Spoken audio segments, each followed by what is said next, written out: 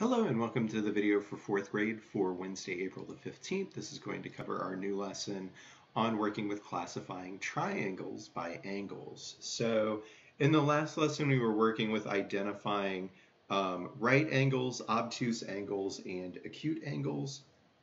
And so we are going to use that information to help us figure out what type of triangle we have. So let's go ahead and take a look at the unlock the problem. They wanted us to use coloring pencils. As long as you're like drawing an arrow or something like that, that's fine. I'm not sure how many of you have coloring supplies at home. So we are going to use red if we see a right angle, which means we are going to have a right triangle. If we have acute angles for all three, we're going to use orange.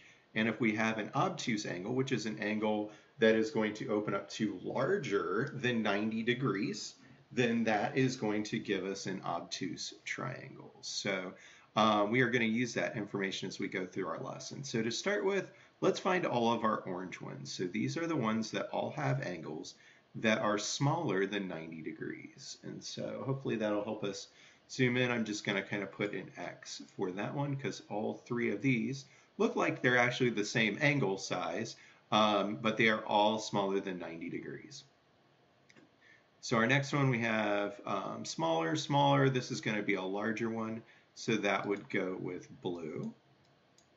This one has a right angle. If you're ever questioning whether it looks like it could be straight, but it maybe isn't, for the purposes of what we're working with, if you don't see this little tiny box, assume that it could possibly be either an acute angle or an obtuse angle. So at least for this lesson, if they give you the little square to show that it's a right angle, that is the way that we're going to be able to tell that it's a right angle. So we have one right angle here, so that one will go red. I have acute, acute, obtuse, so that's going to give us blue. Again, we're going to have a right angle. This one looks like all of them are acute angles. They maybe are not all the same angle, or they could be. The shape could be sideways and it could go this way. But that is going to match with orange. Right below that we have another red. This one here. So again, if you don't see the little square, you have to assume that it is either acute or obtuse. It looks like if it's not exactly even, that it is probably obtuse. So I'm going to go ahead and mark that one blue. And then our very last one, again, has a right angle. So I will mark that red. Down at the bottom, name the triangle with one right angle. So that would be our one that has the little box here. So that would be this guy. The one with the obtuse angle would be our far one, and the one with three acute angles would be this one. All right, so now let's go to our odd numbers for our share and show. So the name for the triangle is going to be acute, right, or obtuse. So here we have our little marking. That's a square that shows that it is a right angle. So for that, the name for the triangle is going to be a right triangle. Okay. The angle for F is going to be acute. I'm just going to put an A to abbreviate. The angle for G is going to be a right angle. I'm going to put an R. And then H is also going to be an acute angle. This one here would be an obtuse triangle because this one would be larger than 90 degrees. We don't have the little square here. Our third one, they just want us to tell what type of triangle it is. So again, I have an angle here that is larger than 90 degrees, so that would be an obtuse triangle.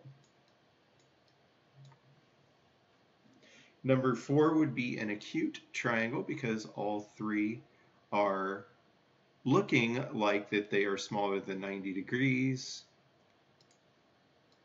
Number 5, again, we're classifying. We have this marking that shows that it is a right triangle.